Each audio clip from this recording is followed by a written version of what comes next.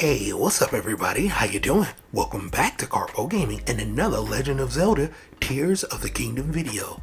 Today we have a real cool guide for you. It's all going to be about that second shrine that you need to complete in order to get to the opening of the game.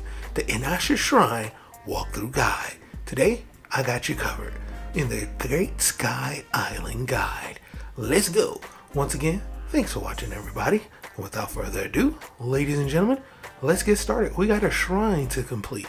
Now, the second shrine that you get in the Great Sky Island is called the In-Sha Shrine.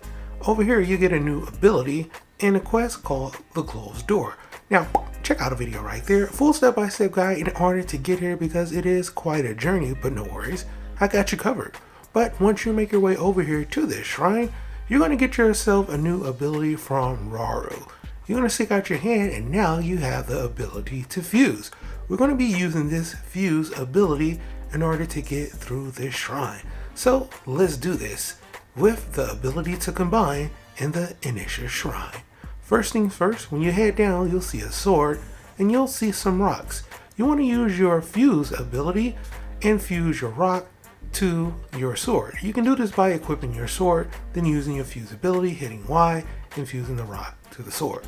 After that, to the right, there will be a nice little room with a bow and some fire fruit. You can equip the bow, use your arrow, light it up with the flame nearby, and shoot the arrow at the vines, and then the chest will drop down. Inside of the chest will be the small key.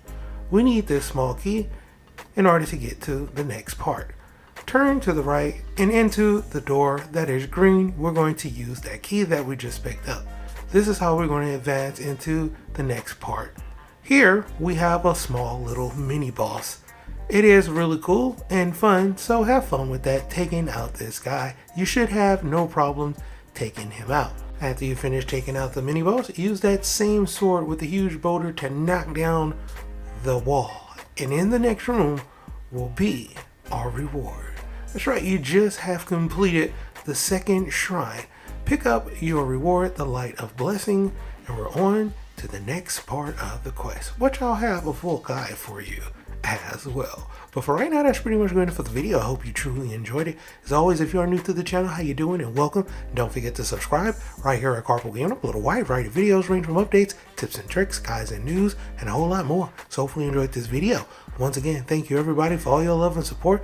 As always, I'll be seeing y'all in the next one. Later.